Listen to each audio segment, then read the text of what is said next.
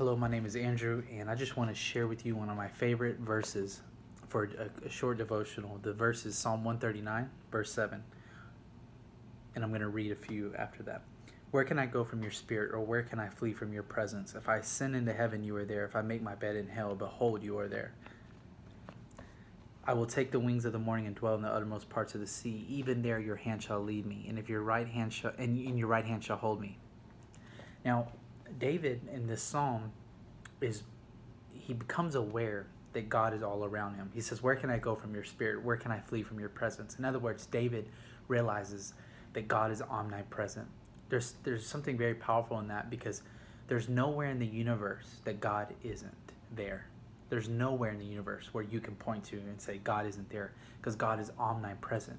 And this is powerful because as Christians, I think that we're called to practice the presence of God, as it's been called in Christian tradition. That means wherever we're at, whatever we're doing, to acknowledge that God is present.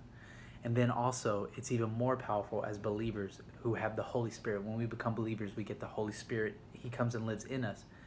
And so not only is God present around us, but he's present in us. And we're called to practice that presence. So I just wanted to leave you with that quick devotional thought.